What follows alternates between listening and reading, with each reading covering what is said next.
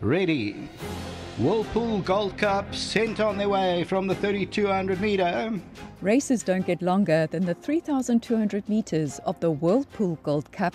The marathon of flat racing is just up Future Pearl Street, and the timing looks perfect. Trained by Sean Tarry, Future Pearl not only won this race last year, but his scintillating return to form in his penultimate start, along with an impressive run in the recent Grade 1 Hollywood Bets Durban July, sees him as the outright favourite. The field 9 to make up. Winchester Mansion, Oriental Charm.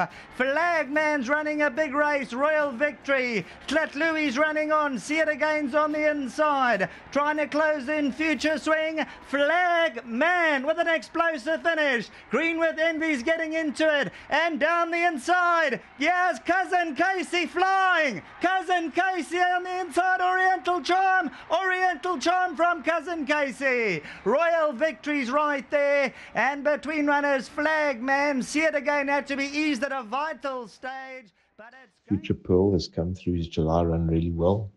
I thought it was an eye-catching run, coming from last and finishing it off the way he did. Obviously, he loves the course and distance and has lots in his favour. He is giving a lot of weight away, but he's still reasonably well handicapped. Future Pearl carries 59.5 and jumps from gate 6 with champion jockey Richard Fourie. The Justin Snaith trained Future Swing won the World Sports Betting 1900 in his penultimate before lining up in the Hollywood Bets Durban July, where nothing went his way. We're just very unlucky. I mean, Richard got off. I've never heard Richard say this horse will never race again. That's how rough it was. Unfortunately, a horse went wrong in the race, and Pierre was on See It Again and had to manoeuvre, and we were like grey hair to Pierre. He just never left us alone. In trying to get his horse into the right position, he just took us out, even into the straight. I think Richard eventually just put his hands down. The horse was just done. We were rattled the entire turn. I don't think he would have. His gallop wasn't that great into the race, to be honest. So would he have run a lot closer? I don't know. I don't know if I had him right. I don't want to make too many excuses in the running of the race, but for Richard to get off and say this horse will never race again, just to put in perspective, Richard's boots were cut. Very nasty, yeah. And as I said, just when Richard thought, okay, I'm going to get back into this race, Pierre took the run, and just before we came into the cutaway rail, he just cleaned him. And I think Richard just said, a horse can't take this much. And he just said, for his well-being and the horse's well-being, to rather just hold him together and just get to the finish line in one piece. So when we checked him out, he seemed fine. He was just a little bit off, obviously, where he hit the rail. But his work today was very good, to be honest. He stays every bit of the 2 miles. Settling him will be the challenge. And who knows what pace they'll go. I mean, Nostradamus wouldn't predict what pace might happen here at Greyville, so it's very hard.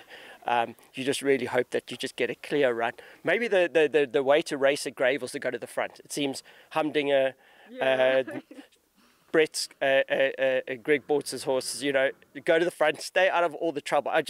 We're really hoping that Gold Cup day will be a little bit better. It was very rough. It's a lot to take out of a day. So if Future Swing gets a bit of luck in running and stuff like that, certainly a horse that you have to respect, but it seems like it could be a bit of a Tarry-Day, so we'll be after him. Future Swing carries 56.5 and jumps from gate 11 with Samanga Khumalo. Stable companion to the favourite is previous winner of the race and now 7-year-old Nebraas. He put his hand up last time out. My lord, between runners, Madison Valley's trying to close in. On the outside, one-way traffic. It's a tight gap. Between runners, Madison Valley down the middle. Madison Valley, Shoot the Rapids. Nebraas is running a cracker on the inside. One-way traffic's getting into it. The last 100 metres, Madison Valley, Shoot the Rapids. Madison Valley from Shoot the Rapids. Nebraas third, and maybe one-way traffic back in that fourth position. Nebraas has had a lovely preparation for this race. He comes in with a good weight and a good draw. Gavin seems to get on well with him, and I expect him to be competitive here. Nebraas carries 55.5 and jumps from gate 5 with Gavin Larena. The second of Justin Snaith's coupling is one-way traffic. He's found the frame in his last two, which were both group races, but he doesn't appear to have the confidence of the stable. One-way traffic's getting into it. The last 100 meters, Madison Valley, Shoot the Rapids. Madison Valley from Shoot the Rapids. Nebraas third, and maybe one-way traffic back in that fourth position. He's shown very little for us here at home this season in Natal. His work is average. His runs have been average. I really hope that here maybe he sparks something up. His work today was lethargic. Maybe this is the time that he might win, because normally he just blows us away and you think, how far is he going to win by? And it hasn't been like that for us, but stays so well.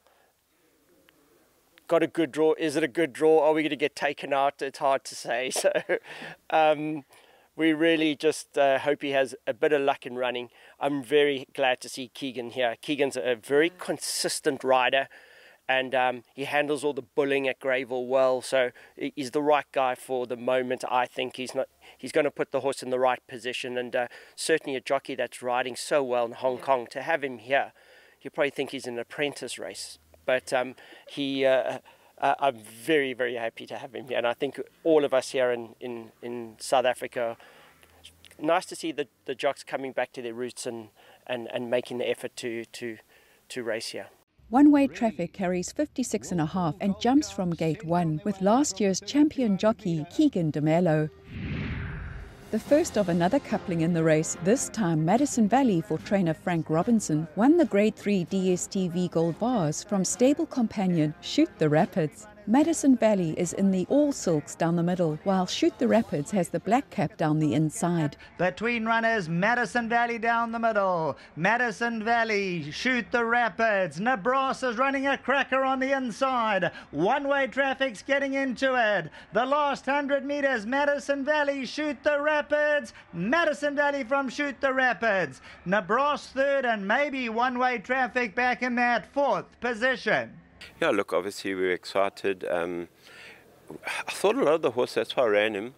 And at the weights, I thought it'd be hard to beat. You know, if you look at his previous run, he beat a horse there by 5 lengths. He came out and won by 5. And his work at home has always been very good.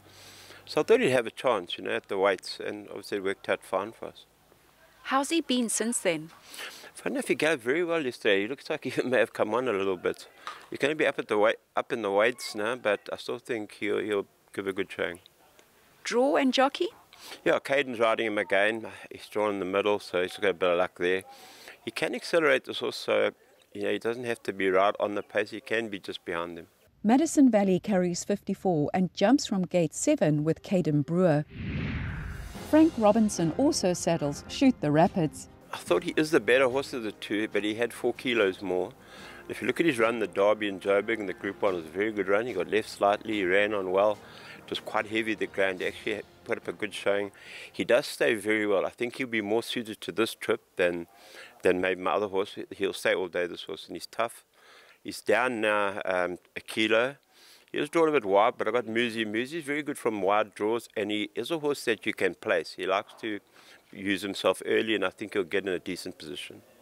All the best. We wish you a great day's racing. Yeah, let's have a bit of luck. That's all we need now. Shoot the Rapids carries 54 and jumps from gate 15 with Muzi Yeni. Yet another coupling is from the stable of Dean Kannemeyer. In his first group outing last time, Master Fuego showed that there is still more to come when finishing third to Cape Eagle in the Grade 3 Splash Out 2200. Yeah, he's a consistent horse, and I think he's an improving horse. And I exposed him last run on July Day in the Splash Out 2-2, yes. And we tried him with the distance for the first time. He had 52.5 in his back, and that was the most encouraging run. The futurist, but there's many horses now putting on pressure. Sundance Kid, Cape Eagle moves in, Pomodora's Jet to the outside, Ponte Pietro, Mucho De Niro's running a big race on the outside, Cape Eagle at the front, Atticus Finch on the inside, Mucho De Niro's burning up on the the outside, but it's Cape Eagle from Mucha de Niro. Atticus Finch the inside. Cape Eagle, though, will soar to glory. Atticus Finch second. Master Fuego third, and Mucha de Niro ran fourth. He stayed on well that day, so I decided to speak to Fred Krabby and I said, look, I think I want to give it a go in the Gold Cup. I know it's 3,200 metres, it's extra 1,000 metres, and the race will tell if he stays or not. But he did stay on well on that day, on July Day. He may be slightly out in the weights, but he's a consistent horse. He's sound, he's genuine, and the race will tell if he stays or not. So, but you can't leave him out. Drawn jockey? Well, he's nicely drawn, and Craig Zacky's won on him all his races and so knows him well. Last time Craig couldn't ride him because he had a lightweight. Muzi rode him and rode him well. So Craig's all good, stable jockey on his back, and just let's see if he stays the trip. My gut feeling is he will. Master Fuego carries 54 and jumps from gate 9 with Craig Zachy. Dean Cannemare also sends out Ponte Pietra, who was somewhat unlucky in the Grade 3 Splash Out 2200. Yeah, Ponte Pietra stayed on well last time. Also, once again, we're going to try him over 3,200 metres. He's out of a Galileo mare by Vercingetrix. Vercingetrix won up to 2,000 metres. So there's stamina there. Sean rode him well last time because he's quite a tricky horse to ride. He sometimes can grab the bit and especially ease it up front. But he handled him very well last time. He was a little unhappy. They allowed certain horses to come in and just affected his momentum. I don't want to make too many excuses, but he wasn't happy about that, Sean. And he also stayed on all the way to the line. He's doing well. Not a great draw, but it's always rough going into that first turn in the Gold Cup. Yeah. But he took his last run while he's doing well. And once again, the race will tell if he'll stay on. But he's got the pedigree and the blood to go the trip. Competitive race this year? A Gold Cup, yes, competitive race, but and it's also a rough run race, yeah. and you're always hoping that it's a clean run race going into that first and around that that turn into the back stretch. But we look forward to it, and that's the end of the champion season. But it'll be a great race. Ponte Pietra carries 55.5 and jumps from gate 12 with Sean Veal. Winner of the Grade 3 New Turf Carriers Western Cape Stayers earlier this year, Master Redoute, found himself caught up in the same incident that impacted Future Swing in the Hollywood Bets Durban July. Not much went for him in the race. We were pretty happy from his draw. He got into a nice position, and unfortunately a bit of a chain reaction of events through the 14 saw him pop out, and obviously wasn't ideal for him. And then I think also what was detrimental was the pace. It probably wasn't as quick as what we were hoping for, and turned into a bit of a sprint. And he's not really that type of horse that's going to quicken up off a slow gallop. We were hoping a testing July run would have helped him, but fortunately he's pulled up well, and that was the main thing. And for where he finished, it was probably as best as what he was going to get under the circumstances. It's going to be a bit more helpful for Cornet. He's better drawn now. You can place him into the race. Obviously, again, we're going to hope for some sort of gallop in the race. And like I say, he's come out the race well. Cornet galloped him this past day, and he was very pleased with his grass work. So we haven't overthought things. He's fit and well, and yeah, hoping for a much better run. Master Redoute carries 58.5 and jumps from gate 3 with regular jockey Cornet Orfer. The Candice Dawson-trained Razor Hallelujah found the winner's box in his penultimate, confirming a return to form, having run second in the listed Lonsdale Stirrup Cup at Hollywood Bets Greyville in his previous start. Hold on, but here's Razor Hallelujah. Razor Hallelujah gets to the front and won it. Second breeze over, then came Mumbo. Razor Hallelujah, he's doing really nicely at home. He's looking at picture and working really well. Shame, I think you can put a line through his last race because he obviously had nothing go his way and got into a lot of trouble. It's quite a difficult field, but we're taking our chances, hoping to get some luck from the draw, and I'm sure he'll be running at them at the finish.